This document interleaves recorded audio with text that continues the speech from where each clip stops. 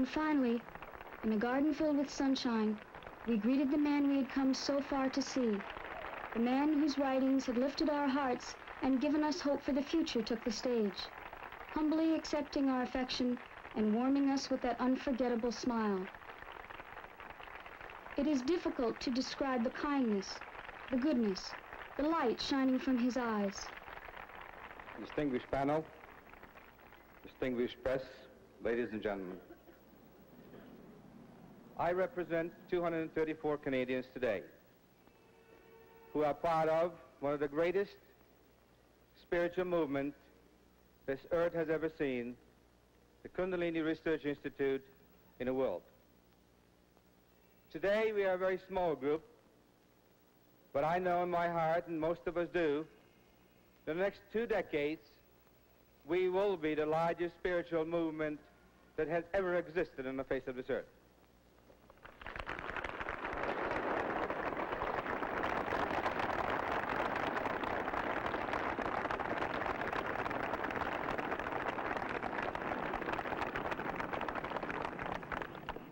The Kundalini Research Institute of Canada is an affiliate of the Central Institute for Kundalini Research in Srinagar. So I'd like to give you a little history as how all this began. One day I was invited to come to India. The gentleman who introduced me to this, who is today a president and founder of Kundalini Research Foundation in the United States, Mr. Gene Kiefer, who told me, when you go to India, why don't you make a little side trip and go to Kashmir and talk to a gentleman by the name of Pandit Gopi Krishna. So I came to Srinagar, and out of the 15 minutes that Pandit had granted me, turned into an hour and a half, 2 hours, and finally 3 hours, one of the most loving, kind conversations the two of us had. Not only did Pandit Gopi Krishna told me what I have seen when I died, but he also explained me the colors and the meaning of the light. It was this time that I recognized Pandit Gopi Krishna belonging to a higher order of man that I have never met before in my entire life. Now, before I turn the microphone to the next speaker, I'd like to talk about something which is very dear in my heart. And most of you wondered, what is this here?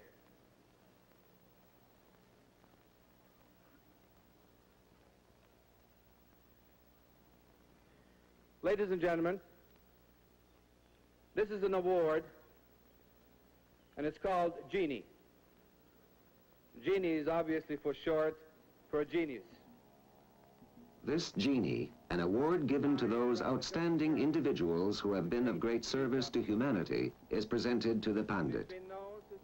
The inscription bears these words: "It is with honor and joy that people searching inside and the Kundalini Research Institute of Canada, on behalf of the people of Canada, present to you, Pandit Gopi Krishna, this Genie Award for your unparalleled contribution to mankind and your generous sharing of the gift of light with this and future generations."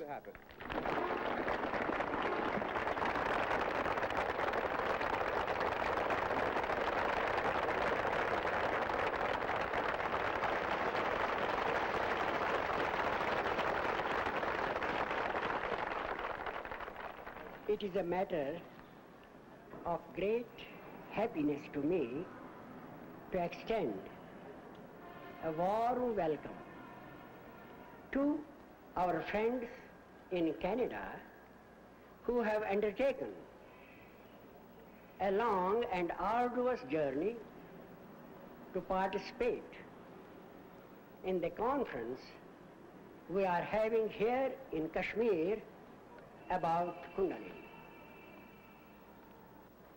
I do not claim to be an enlightened individual.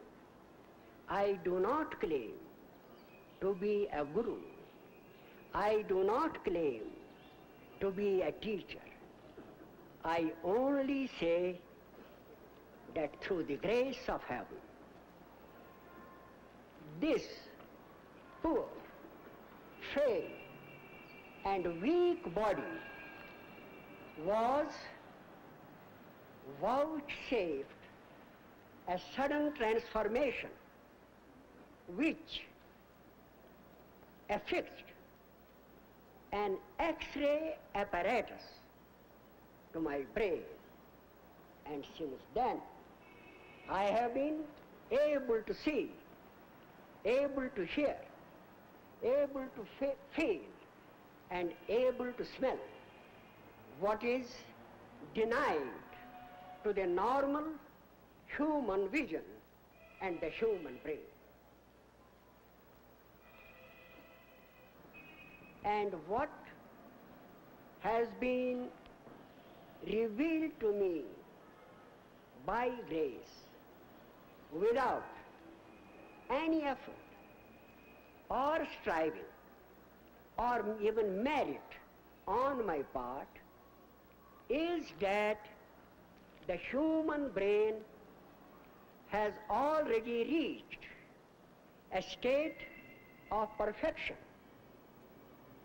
where a higher state of consciousness can be manifested with certain disciplines and exercises, and that the goal of human life is to reach this higher dimension of consciousness, which is alluring, blissful, and majestic beyond comparison.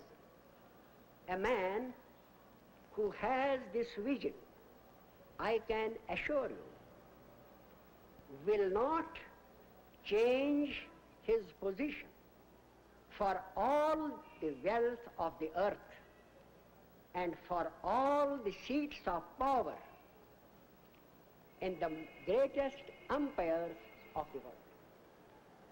It is an amazing state of consciousness.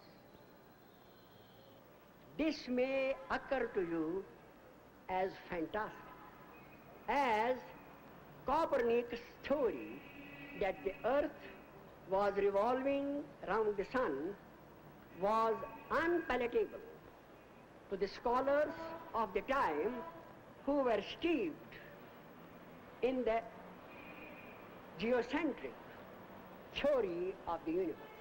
But in the course of these few centuries, this doctrine has changed not only the face of the earth, but also the life of man. In the same way, the theory of Kundalini, confirmation of the view that the human brain is already perfected and designed by nature for a higher performance, for a higher dimension of consciousness, will create revolutions in all the branches of human thought. There will be then no room for the imbalances, for the very unequal social and political orders, for wars, for bloody revolutions and riots in the world.